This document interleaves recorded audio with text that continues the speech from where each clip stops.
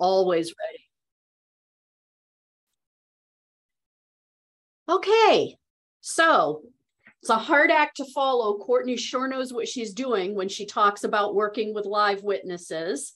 But this morning, we're going to turn our attention to FERPA, issues around confidentiality and other record issues. Yes, this says June 2022. Those of you who were at Sugarloaf have already heard this presentation, but you have an annual requirement for folks to be up to speed in FERPA land. And so we're going to talk about it again this morning. As with all CDS related things, FEPCAT is a part of this presentation because FEPCAT thinks that confidentiality is extremely important. Frankly, I don't understand a darn thing he says. In this next hour, we're going to cover FERPA. We're going to talk about the interplay between FERPA and IDEA, and we're going to touch on some other confidentiality or student records issues. Same rule as with the last session.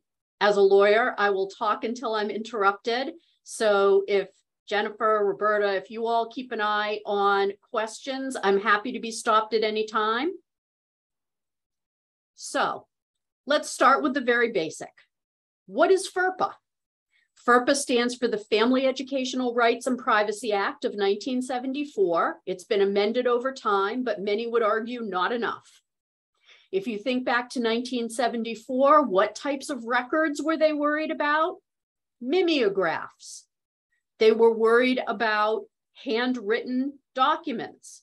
They were worried about forms that were literally handwritten. There was no ability to fill them in on a computer. And they were worried about copies of typed documents that had copy paper inserted in them.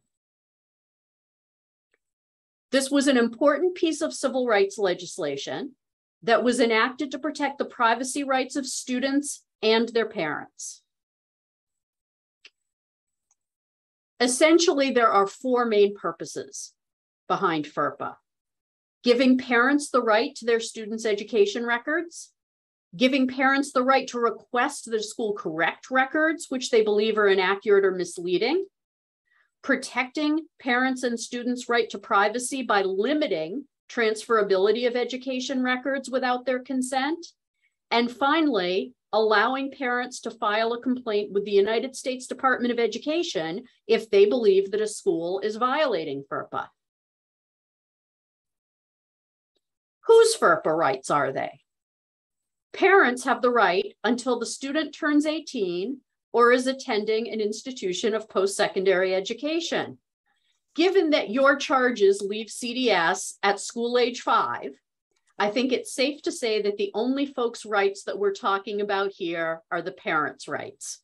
If you have a 5-year-old who is attending an institution of post-secondary education, please let me know, because that will be truly remarkable. Who is bound by FERPA? An educational agency or institution that receives federal funds under any program administered by the U.S. Secretary of Education. So what does that mean? Well, all public schools receive funds from the Secretary of Education. Many, but not all private schools receive funds from the Secretary of Education. And of course, CDS, which receives special education money from the Secretary of Education. Just to be clear, CDS receives money from the Secretary of Education, and that means you need to require that your contractors comply with FERPA. So in other words, it doesn't mean only CDS on its own. You include in contracts with your contractors that they have to follow FERPA. So what does that mean for people? Well, officers and directors like the CDS state director, the Part C coordinator, CDS employees, and like I just said, CDS's contractors. including your faithful attorney. What is protected? First of all, education records. Now, education records is a very, very, very broad category. Look at this definition. It contains information directly relating to a student and is maintained by the educational agency or institution or a party acting for the agency or institution. Very, very broad. A lot of you have heard me say, when you get medical records, reports from doctors, they become protected under FERPA when they're in the possession of CDS. Because look at the definition, it contains information directly related to a student and it's maintained by CDS. The fact that in other contexts, it would be a medical record doesn't mean it's outside of FERPA when it's in the hands of CDS. The other thing that's protected is personally identifiable information that's contained in education records. So in other words, if the information that you have is from the education record, you can't go using it outside of FERPA just because you're using it apart from the record that it came with. What makes something personally identifiable? Well, obviously a name, the name of a student's parents or family members, addresses of the student or their family, personal identifiers like a social security number or an ID number. I understand that your sync system assigns student numbers to students, so that would be personally identifiable. A list of personal characteristics that would make the student's identity easily traceable, and any other information that would make the student's identity easily traceable. So let's pause right here. We need to agree on one thing. The fact that a student is enrolled, is attending, is participating in CDS programming makes the information personally identifiable. Because what is that telling you about the student? It's telling you they're a student with a disability. So unlike a public school that can publish what's called directory information, the names of the students that attend, for example, CDS can't, because a list of the names of the students that are attending a CDS site or a CDS program, by definition, contains another piece of information, that they're students with disabilities. So, physical description, a child's race, sex, appearance, the date and place where a child is born, religion, national origin, all of this is easily traceable. But the bottom line is identification as a student with a disability makes it traceable. The other thing that you should know is that when CDS at the state level releases data or information about the CDS system as a whole, the release of very small numbers of aggregate or statistical information might have to be blocked or redacted because that small number of children might reveal personally identifiable information. So how is this information protected? First of all, parents, we won't talk about students right now because your students are all too young to have FERPA rights, have the right to inspect and review education records within a reasonable period of time. Schools are not required to provide copies of records unless requiring parents to come to the school to review the records would effectively prevent access. And schools can charge a fee for copies unless the fee would essentially prevent the access. Now, put a pin in that, because under IDEA, you're required to provide that information to the parents anyway. So CDS doesn't charge for providing special education records to parents because they're entitled to them under IDEA, but not FERPA. The parent may request that the school correct or amend the record. So, inaccurate or misleading is the standard, but that's more than because the parent disagrees. Example, CDS gets an OT eval for student X. Parent does not agree with what the OT evaluator found about student X. That disagreement does not mean that the record is inaccurate or misleading. It stays in the child's file. Now, the parent is entitled to a hearing on its request that the school correct or amend a record. And if the hearing officer finds in the school's favor, the parent can still put a statement with the student record saying why they disagree with it. This shouldn't be a big surprise to you because, of course, under IDEA, parents are allowed to tell you both verbally and or orally and in writing all the time when they disagree. Just another opportunity. IDEA hearing officers don't resolve FERPA disputes. The hearing under FERPA is different than a due process hearing under IDEA. Parents have the right to consent to disclosure. That consent has to be informed written consent, which means that the parent needs to understand what the school intends to disclose, to whom, and what the purpose and scope of the disclosure will be.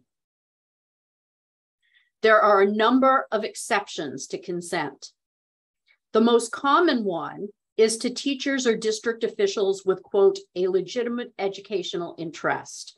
In other words, CDS can share education records with other folks on the IEP team, with other folks at the site level, because these are officials with a legitimate educational interest. Officials of another school system or school where the student seeks or intends to enroll. That's how you can share information with the preschools when you place a child in a non-CDS preschool. That's how you share information with the school administrative unit where the student resides when it's time to do transition planning. Another exception is to authorized representatives of federal and state education authorities. That's the exception under which CDS provides student information to the state CDS office, the Department of Education, the Maine Department of Education, and in some cases, the United States Department of Education as part of annual compliance reviews, monitoring, that sort of thing. In connection with a health or safety emergency, well, I'm just going to say it. That's what the post-biting disclosure is. If you need to tell a parent who bit their child so that that parent can have information necessary to treat the bite, this is the exception. Finally, like we talked about last hour, you can provide documents, education records without consent in response to a lawfully issued subpoena. That's why, well, that's one of the reasons why, anytime you get a subpoena, it goes to the state office and it's reviewed by me. I'm checking to make sure that you can disclose the documents or information because it's a lawfully issued subpoena. Finally, if a parent wants to file a complaint, they can contact the United States Department of Education, and here's their actual physical address and phone number. What happens if you accidentally disclose FERPA-related materials? Well, the court has told us, and by the court I mean the Supreme Court, that there's no private right of action under FERPA. That's fancy lawyer language for a person can't sue you, Jane Doe versus CDS, in order to claim that their FERPA rights were violated. As you know, There are plenty of opportunities for parents to bring due process hearings under IDEA, which might ultimately end up in court. And it's possible that in that due process hearing or in court, records issues under IDEA might be a part of it. But you cannot go to court and simply say, I want relief because my FERPA rights were violated. If there's a wrongful disclosure, a parent can complain to the U.S. Department of Education. The U.S. Department will investigate. They'll attempt to resolve through voluntary compliance. If that doesn't happen, they'll make findings and direct a compliance plan.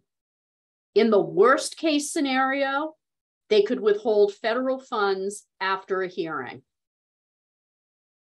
They've never withheld federal funds from anybody.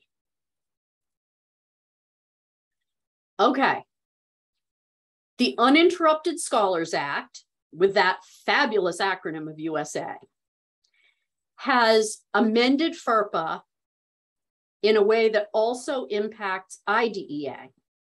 It allows for non-consensual disclosure, in other words, you don't need parent consent, of education records to representatives of a state, local, or Indian child welfare agency legally responsible for the care or protection of the student.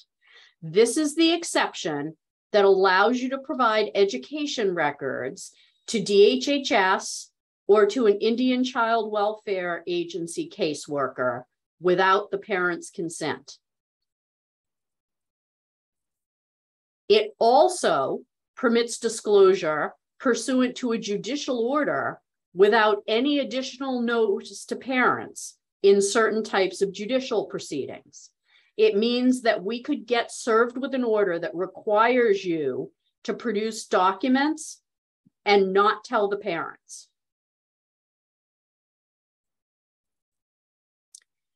So let's talk about how FERPA and IDEA work together and are different. One issue, who is the parent? Under FERPA, a parent is a natural parent, a guardian, or an individual acting as a parent in the absence of a parent or guardian.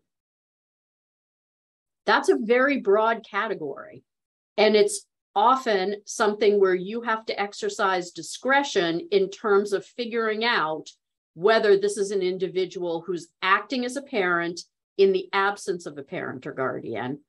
The most common example, children who find themselves with grandparents. In other words, the parent has left or is not available. The child is with the grandparent, but there have been no formal court proceedings to nominate or make the parent, the grandparent, the guardian. IDEA includes another term, surrogate parent.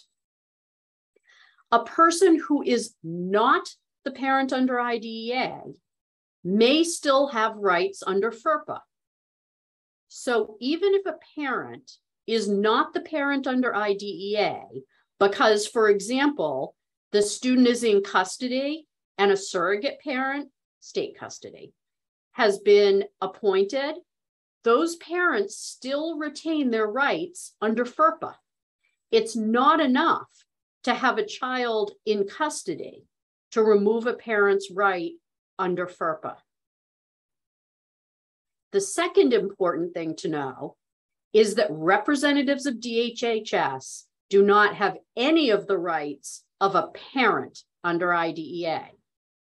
In no case can a representative of DHHS exercise parental rights. What about prospective providers and Sarah, sorry Yes. to interrupt, but can you go back a slide? Because the question we often get is, what do I tell the DHHS case manager? And that is an often a question because they act as if they are parents, but it's one of those things that happens very, very frequently. So because they're not a parent, again, what should be the response when asked by the DHHS case manager for certain information? So here's what's important to remember. They're entitled to information in the child's education records under the Uninterrupted Scholars Act. Okay, non-consensual disclosure of educational records to representatives of a state, local, or Indian child welfare agency legally responsible for the care and protection of the student. There's a difference between entitled to information. Under MUSER, they're entitled to be present at IEP or IFSP team meetings. That's not the same as having the rights of the parent. What are the big rights of the parent? That's where I want you to go. To consent to initial evaluation, to consent to the IEP, to consent to placement, to exercise any of the procedural safeguards, if they want mediation, if they want a due process hearing, to ask for an independent educational evaluation, an IEE. In other words, those are the moves that only a parent can make.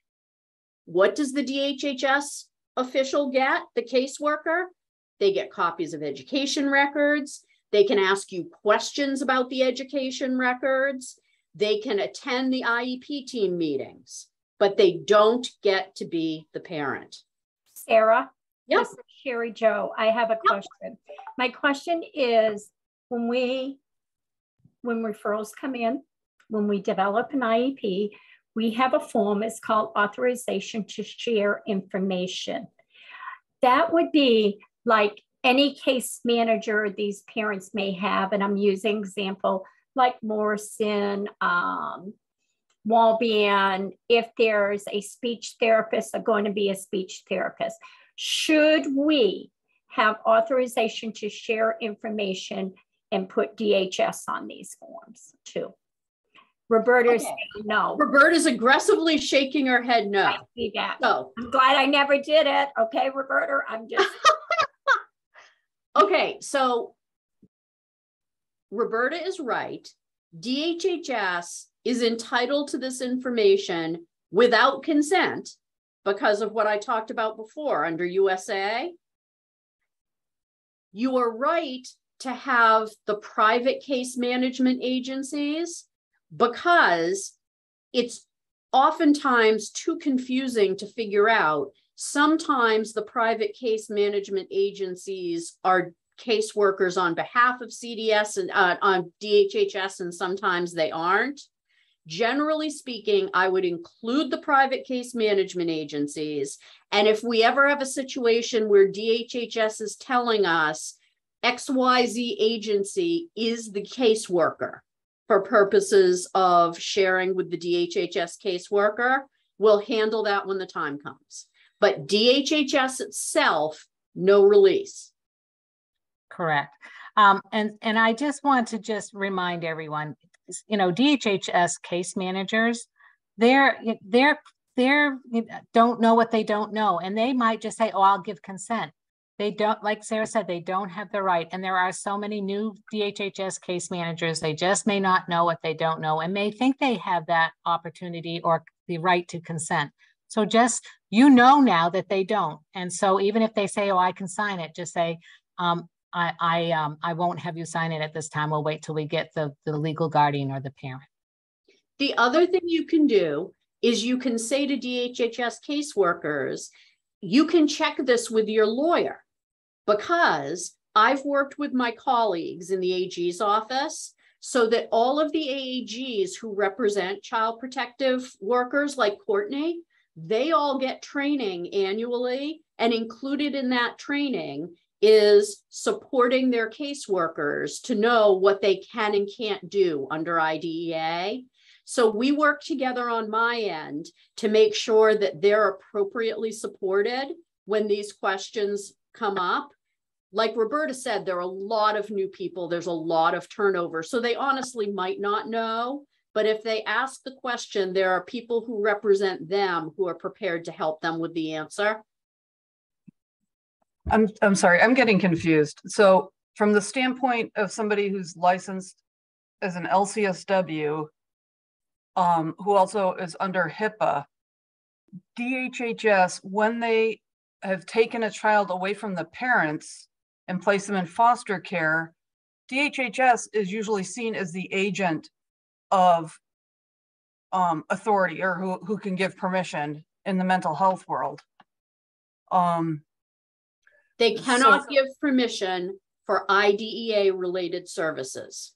DHHS can give permission for medical treatment and medical services, but if the question is whether or not social work is going to be a related service on the IEP, the only person that can give consent for that is a parent under IDEA, and that parent can't be a DHHS worker.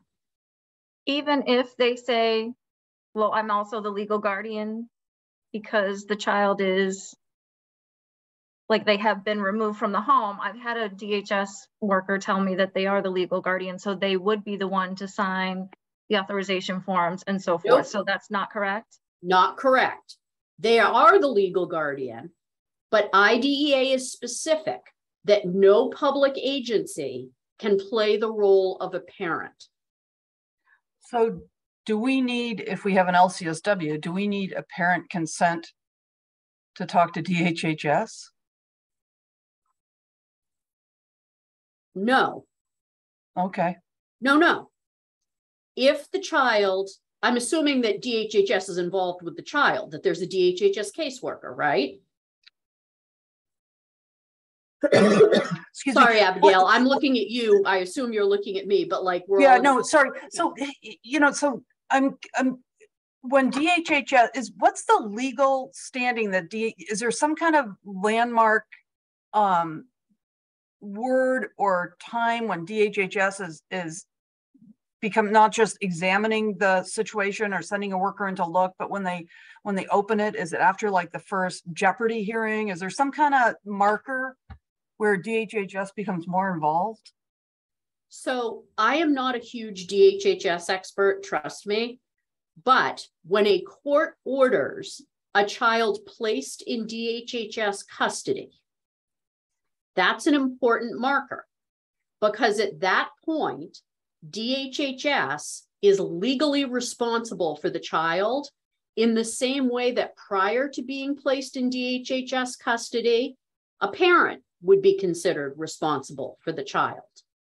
But Congress, knowing that that's how child protection works, wanted to make sure that when it comes to a child's rights under IDEA to either early intervention services or FERPA, that no government official, like an employee of DHHS, could make the decisions that the child's parent, whether biological or adoptive, would have made before they were taken into state custody.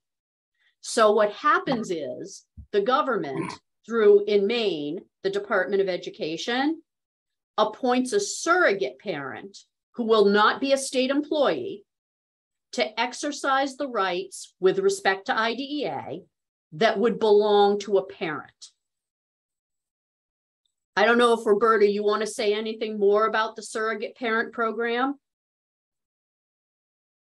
No, just that we do have a department within Aaron's side, the 5 to 22 person who's oversees the surrogate parent, and they appoint them out of the other side of IDEA. Right. I get the feeling that there's not always a surrogate parent easily found or identifiable. Having been working, when I was working in schools, I was asked to be a surrogate parent.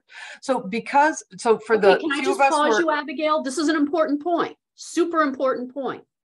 If any of you ever feel like you're in a situation where you ask who is authorized to give consent or who is the surrogate parent, and you don't get a satisfactory answer, you need to contact Roberta immediately. Bring your site director into the loop, but a call goes to Roberta immediately. We have the ability, the magic we have the ability to get someone in position to do that ASAP but we have to know there's a problem. And just to be clear, if that person, if you're right, Abigail, that person isn't in the loop and doing what they're supposed to be doing, then everything CDS does can all be challenged because none of it is in compliance with IDEA. So it's super important, if you can't get an answer to who has the rights of the parent to give consent and to participate in this process, or if what you're told is it's the DHHS caseworker, site director, Roberta, immediately. So Sarah, again, foster parent versus surrogate parent. Okay, in Maine, foster parents are automatically the de facto surrogate parent. So if a child is placed in foster care, that person or persons don't need a specific appointment from the department to serve as the surrogate parent. Thanks, Roberta. That's an important thing to know. But the foster parent has to know that. In other words, you might run into a situation where it hasn't been made clear to the foster parent that that's among their obligations and duties, or either the foster parent or DHHS might have specific reasons why they would prefer that the foster parent not be the surrogate parent. So it's still a question worth asking. And I know out in the sphere here, there are a bunch of case managers. Please, please, please have on your tick lists, make sure you're clear who is the parent. And did you have something else you wanted to ask? I sort of cut you off a little bit because I wanted to follow through with that thread to make sure that everyone knew what the statewide expectation was in terms of if you don't know who the parent is. Oh, no, I'm all set. Well, I'm not all set, but I will. I have a ton more questions now, but I don't think this is the forum for me to take everybody's time, but thank you. I'll make sure and you can always, with your site director, talk to Roberta. If I need to get involved, I'll get involved. I mean, we'll get you all the answers to your questions. Yep. So, yeah, forward those all. And I know I see Ashley's question or comment in the chat box, and she's absolutely right. Again, not all DHHS case managers or workers know what they don't know, and so you aren't to be the informer of that, but you and absolutely can tell them that they can go back and check to see who is has the parental rights if they are unsure or unclear. Right. I mean, you don't have to be, you're sort of on the front line of it, but you don't have to be the person that pursues this.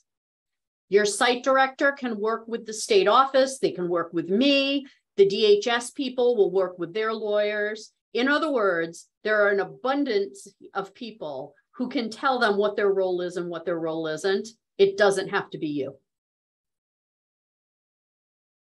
Okay, let me talk about a couple of more FERPA IDEA issues. FERPA does not prevent disclosure of records or of PII from records without consent in order to secure a provider or a placement. That falls under the exception for seeks or intends to enroll. CDS has a long tradition of getting consent forms for every individual provider that's going to serve a student. There's nothing wrong with that. There's nothing unlawful with that. All I'm pointing out is that it's not required under FERPA, because disclosing information to a potential provider or a potential placement in order to determine if they're the right person, are they able to serve the child, etc., that is within your right as the agency, the education agency, looking for an appropriate contractor to provide educational services. Finally, a question about timelines. Remember a few minutes ago, all right, why are there two S's on timelines? Anyway, a few minutes ago, I talked about how FERPA requires that you need to produce records within a reasonable time period, generally considered to be less than 45 days. Under IDEA, you need to disclose records prior to an IEP team meeting at which they will be discussed. In other words, under IDEA, you have a stricter compliance than FERPA. Under IDEA, you can have a complaint investigation or a due process hearing that won't address FERPA violations, but will address any potential violations of IDEA with respect to records. So for example, if a parent complains that they went to IEP team meeting and for the first time they saw a bunch of evaluations and they had asked the school for all of the evaluations that were going to be discussed, that's a problem under IDEA because the records weren't produced before the IEP team meeting at which they were going to be discussed. It may well still be within the 45-day period under FERPA. Okay, a couple of other records issues. First of all, FERPA is not a record retention statute. In other words, you can't violate FERPA by not having a record that the parent very much thinks you should have. That's not what FERPA is about. FERPA is about producing what you do have. IDEA. CDS needs to maintain appropriate records supporting child find, evaluation, eligibility determination, development of the IFSP or IEP, and compliance with the procedural safeguards. That's because the absence of those records could cost you or could make a finding or a violation in either a complaint investigation or a due process hearing. In other words, you're keeping those records in order to defend CDS's compliance with IDEA. So while FERPA doesn't have any retention requirements, I would argue that IDEA does, because you need to have the records necessary to show either the department in a complaint investigation or in routine monitoring, or a hearing officer in a due process hearing that you have complied with IDEA. All right. You all have been fantastic in that you've been doing Zoom after Zoom after Zoom. But before we go, and you can all have your iced coffee like Fape Cat, what questions do you have for me? I have a question. This is Judy Smith, speech pathologist. Often I send things to families' homes, and I'm just wondering about the return address. Should I simply have my name and not my title and just the address of the Arundel site and not actually write CDS for HIPAA purposes? Wow. I can tell you, Judy, that I've done this work for 22 years and no one has ever asked me about using envelopes that designate that the communication is from CDS. I have never, all right, how do I say this? I have never seen a decision that suggests that sending items in an envelope from an education agency violates either FERPA or IDEA. In other words, I can tell you this because my next door neighbor never picks up her mail. And as a result, the post office gets sick and tired of trying to stuff mail in her mailbox, and their solution is to stuff it in mine. Putting aside for a moment that this is not, I am certain, approved post office procedure, I raise that here only because I feel like I know every single time the Brunswick School Department is trying to reach out to her about her child. I am not an expert in HIPAA, but you are governed for CDS purposes, not by HIPAA, but by FERPA. And I would say you were just fine under FERPA using a CDS envelope or an envelope where the return address indicates that it is from CDS. Okay, thank you. And if you tell the post office to stop delivering my next door neighbor's mail to my mailbox, that's not considered delivery anyway. No, I get my neighbor's mail all the time, so I can't help you with that one. Oh dear. Erin Fraser has her hand up. Hey. I do. And I don't really want to confuse anyone here, but I just wonder if you might talk a little bit.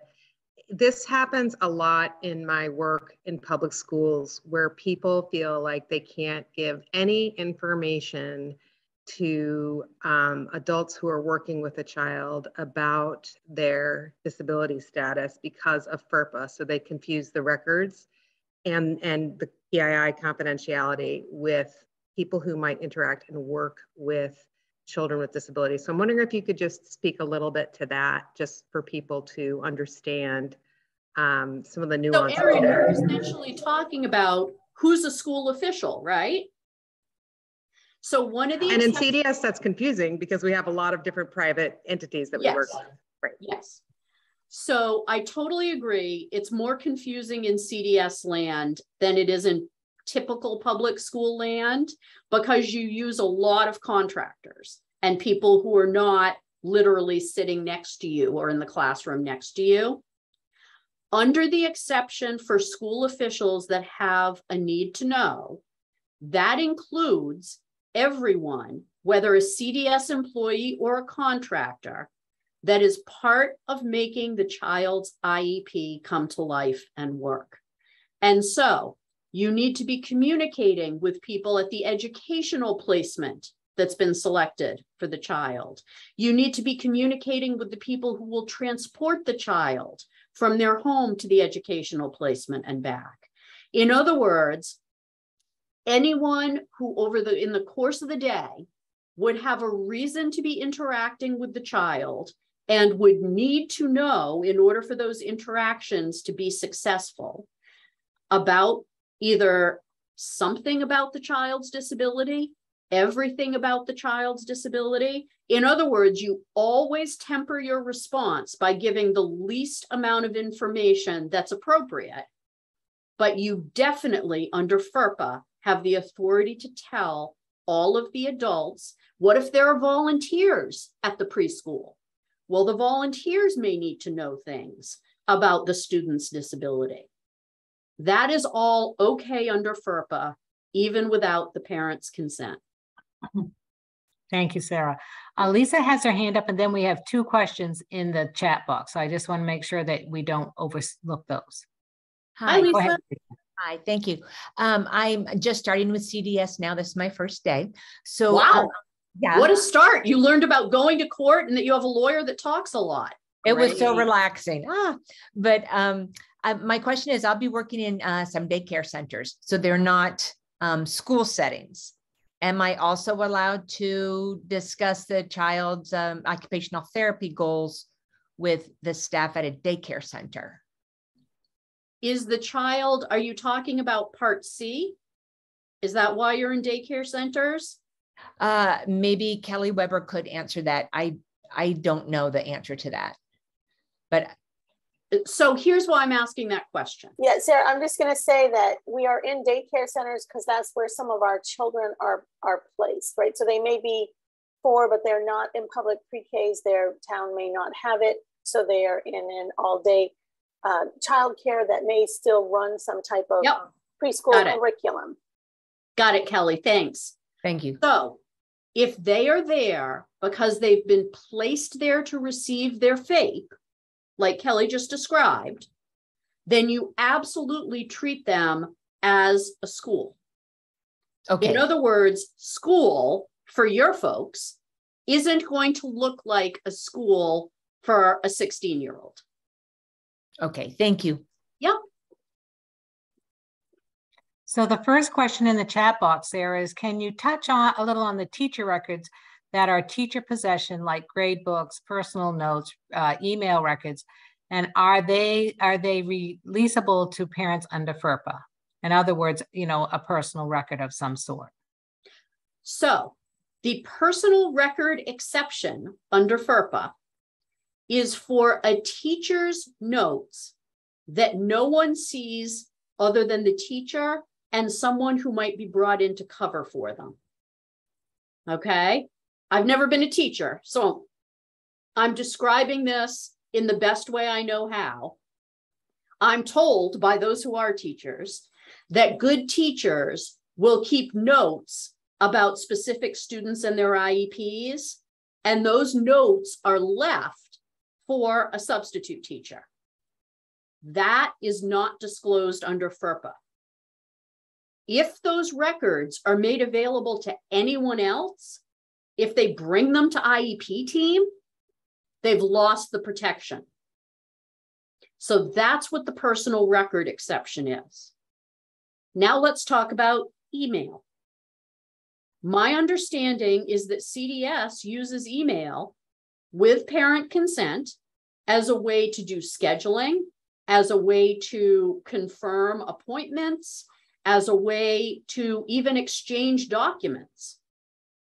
Those emails meet the definition of a public record, of a education record, right? Because they're about a specific student and they're maintained by CDS. And how do you know that they're maintained by CDS? Because you all have Maine.gov emails. And you know what Maine.gov does? Saves emails. Any other questions about the very narrow exception, very narrow, for personal records from teachers and other folks who are direct service providers?